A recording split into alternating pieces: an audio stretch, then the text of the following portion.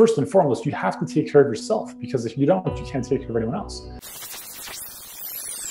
What about those who want to serve an audience who don't have the capacity to pay, or for the most part, they don't have the capacity to pay? How do you provide the support that you need for that audience that you might be super passionate about, but you obviously don't want to burn out in the process? I mean, if you're spending all of your time servicing clients for $1 a day, you're going to reach a point where you burn out and you're not able to help anyone. Yeah, I mean, who you choose to serve is one of the most important questions that's going to determine the success of your business, your life, I think, because if you want to help everyone who doesn't have money because you have a connection to that, that's amazing. But you have to understand that if they don't have money, they can't pay you. So the way I look at it is, a lot of the typical marketing advice or business advice is like start people low and then build them up an ascension ladder to a higher point. Our philosophy is the exact opposite, is for people to get transformational results, it doesn't come from a $7 ebook. It comes from a higher level coaching program where you work with them, they get an amazing result.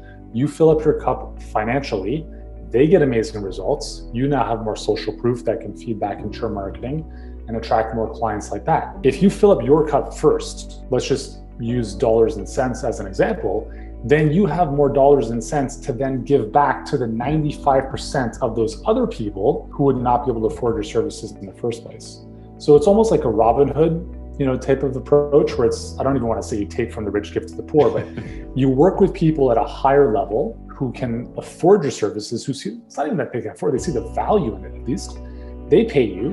And then as you build up your business, as you build up, first and foremost, you have to take care of yourself, because if you don't, you can't take care of anyone else. But once you're at a point with your business where you can take a portion and give to charity, or you set up a foundation, or even I think so many people get caught up in all these little products, $10 here, $97 here. I was that guy. I had hundreds of products in my other business. And with Healthpreneur, we have two. We have our coaching program and our mastermind. And we've got, one other little thing that we try on the side just for low end stuff. But pretty much everything else is pretty much free, because we can give it all away, because we don't need to make sure that everything turns into, some funnel or a book sale or whatever. It's if it helps people, we can give it away for free, mostly because we're good because of this stuff. So that's my approach.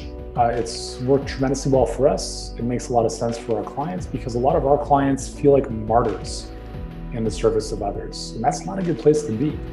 And I think we're all here because we want to help a lot of people. But you got to help yourself first.